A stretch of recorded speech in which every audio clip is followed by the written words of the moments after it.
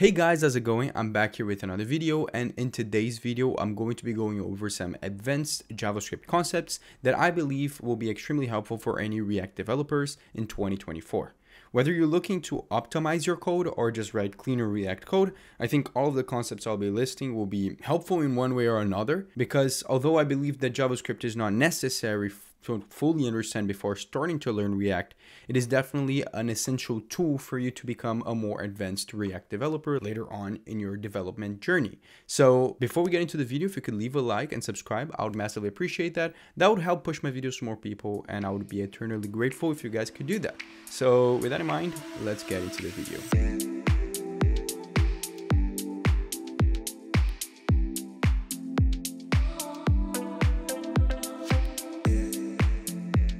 Before we get into the video, this video is sponsored by Brilliant.org. As we dive into learning difficult concepts and optimizing our React applications, I think it is important to also optimize your learning experience. Now, if you enjoy watching my kind of content and the way that I explain things, I think Brilliant.org is a great place for you to expand your content that you're learning, because it is a platform that follows the same teaching style that I follow. I personally vouch for hands-on learning, where I expect you guys to spend some time practicing and doing exercises on your own as you watch my videos. And that's exactly the same principles that are followed in every single one of Brilliant's courses. It's not just about watching and listening, it's actually about doing and learning. Now, in this video, we're obviously going over some advanced topics and topics that I personally think are a little bit advanced for beginners, however necessary for you to understand as a developer trying to get into the software engineering field. And similar to this, Brilliant offers a variety of courses and topics that are important as well. I personally vouch for the Computer Science Fundamentals course,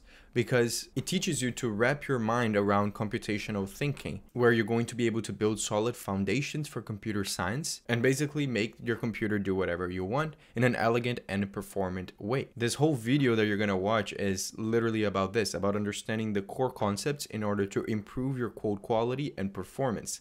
And that's exactly the kind of information and knowledge you're going to gain from a variety of courses in Brilliant's catalog. Now, if you're interested in checking them out, you can actually start Brilliant for completely free for 30 days by going to brilliant.org/PedroTech. The link for that will be in the description, together with a 20% off if you choose to go with their annual premium subscription. I've talked about Brilliant a bunch of times, and it's because it is the best learning platform out there for topics in computer science, and I personally vouch for them. So if you're interested in checking them out, go into the description and let's get into the video. Okay, everyone. So the first concept that I want to talk about is the concept of closure, which is actually a concept that I believe you guys already utilize in your day-to-day React development timeline. However, I think a lot of people actually don't fully understand it. Now, closures in its most simple definition is something that is created when a function is defined inside another function, allowing the inner function to access the outer function's scope even after the outer function is finished executing. So it's basically when you create two functions, right? But one is inside of the other, and information in the top level function is still available for the inner function even after it's done. Now, I'm showing on the screen right here an example in JavaScript of what this can look like. In this example, we have this create counter function, which has this count variable, and it returns a function that increments that count variable and also console logs its value. So the interesting part of this is that when you call the create counter function, you can assign its return value to a variable, in this case, the counter variable.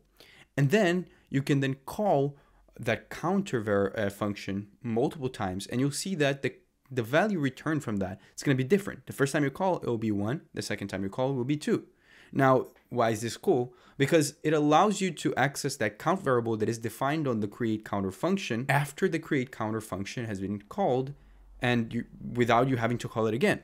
Now, where have you seen this before? Where have you seen this pattern? Well, a common example of this would be seeing this in a custom hook, for example, a use counter hook in React, where you could have some sort of function like an increment function, which increments the counter. And you can also just return back from the custom hook both the increment function and the actual counter value. So then later on in your app, you can access the values of the counter and the increment function even after you call the custom hook. So you've probably seen this before, but you may not actually know what closures are. Now, the second concept I want to talk about is the concept of currying. Well, the concept of currying is taking a function with multiple arguments and separating it into a series of functions, each taking one argument. Now, why exactly would you want to do that? Well, because it makes your code cleaner, more modular, and more reusable. Now, here is a JavaScript example of what currying is. We have this add function that actually takes in two arguments, right? A and B. Now, this function is as simple as it gets, right? You can just make it like this and just return A plus B.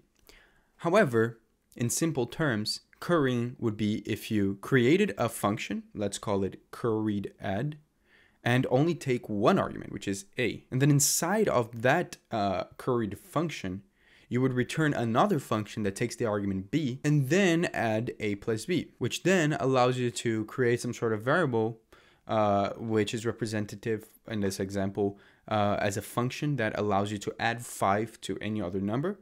And then you can call that add 5 function with any value for B. And now you have a very simple function that allows you to always add by 5, for example. Now, this is the most simple example I could think of currying, and that's why it might be a little bit confusing on why it's actually useful. So I'm going to show you guys an example of it in React so you guys can understand a little bit better. So if you've worked with React in a more industry level, you've probably dealt with some older React patterns like higher order components, and seen that currying is being used in a lot of code bases out there. But not only that, if you have existing components, you can enhance its functionality by utilizing this concept. So in the example I'm showing you here in the screen, we have this handle input change function, which, as you can see, returns another function, right? Both with two different arguments. So this is a curried function. Now, in this example, the actual argument takes in a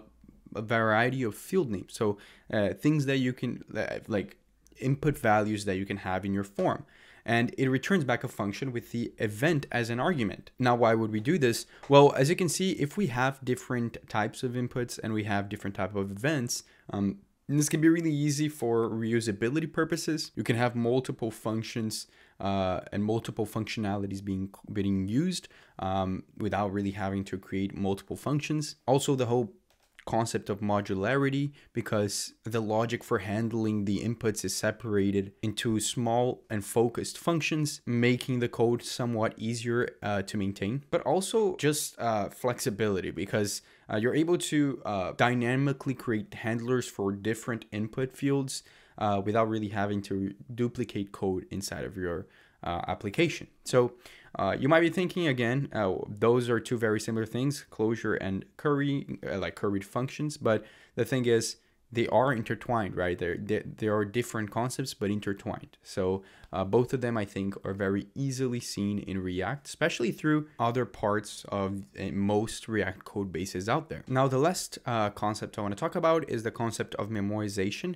And I know a lot of you guys might immediately comment saying, like, why are you talking about memos? The use memo hook and the use callback hook are deprecated in React, and you really don't need to learn it anymore. And I think that's very dangerous advice, because one thing people don't understand is, first of all, it's not deprecated. I would say 99% of the code bases out there still use umemo and use callback. And also, how long does people think it takes for code bases, especially at jobs, to actually migrate usage, right? So if you have a code base from like 5 or 6 years ago that is full of these functions and hooks being used, how long do you think it's going to take for them to remove all of them? Especially because what is it like? Is there a benefit? What's the cost benefit of removing that? If it's like, you can improve by just continuing to not add more of them into your code, but it doesn't mean you need to remove the old usages of it. So I still think a lot of people will end up encountering stuff like the use memo hook and the use callback hook, and I think it's important to understand. Now, I'm gonna show you a very, very complicated example of memoization in JavaScript. So in the screen, you can see an example of the use memo and use callback hook being used multiple times inside of a React component. What it basically is different hooks that can be used whenever you have functions or variables that depend on a specific other variable, which then you don't want to recomputate every time the component re-renders. You only actually wants to recompute the values whenever that specific variable changes. Now, as an example, I have here actually a more practical example where imagine you have a website and you want to be able to filter through a list to be able to display that information. While filtering, you have to execute some sort of computation, and that value can actually differ in the impact that it causes to your performance a lot depending on the size of the list. In the example we have over here, the list is actually pretty small. However, imagine that you are like a massive website and you're trying to write a search input to search the list of users in your website. So that can actually be pretty big. Obviously, there's more sophisticated ways to filter in that case, but imagine just a big list, which can be translated to a big computation, right? You might have some sort of function that is executing that computation and then returning the value. However, that function depends on some sort of variable. In our case over here, what it depends is not only the variable items, but also the variable search term, because search term is what we get from while the user is typing. So it's kind of like as the user types, we want to immediately filter through the list and show the filtered value. So we only care about recomputing this value and this filtering whenever either the items list changes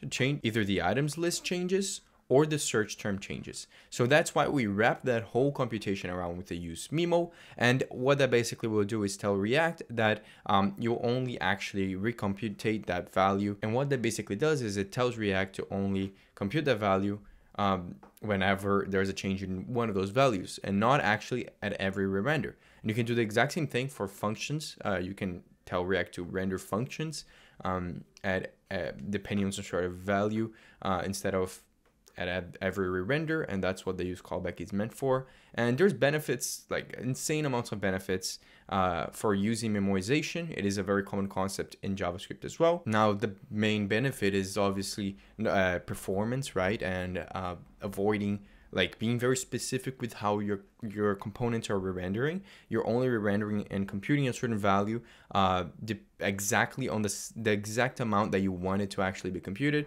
A lot of people don't actually realize that they're actually re-rendering unnecessarily a lot of components inside of their application because they probably don't use React DevTools to see exactly how many times their components are re-rendering. So certain things like that can really help performance, especially at an upper scale. So I definitely think that that's a really important concept that you need to understand, even though, like I said, in 2024 and above, React announced that in its new version, you won't need to do that because the compiler will basically do it for you. So I think it's one of those things where a lot of people say that you end up abstracting so much with a library such as React that you end up missing the basic fundamental core JavaScript that exists there. So that's why I think it's still important to understand this, even though it won't be practically used later on. Now, that's basically it, the three concepts I wanted to talk about. I appreciate if you guys watched the video until now. If you enjoyed it, please leave a like down below and comment what you want to see next. A lot of people comment a lot of things, but it's impossible to make a video about everything. So I'll look at the ones that I see have the most demand. So if you see a comment about a topic that you really, really want to watch, please leave a like on that as well, because then I'll be able to see that a lot of people liked it and I'll make a video on that. Thank you so much, Brilliant, for sponsoring this video. You know, if you don't have money, obviously I never ask for donations, but if you want to donate to me or help me in any way possible, check out our sponsors. It helps the channel so much, you have no idea. So definitely click a link in the description. And if you're interested in the platform, it's a pretty nice platform. I've personally used it, like I said, so I definitely recommend it. Now that's basically it, everyone. Thank you for watching, and I see you guys next time.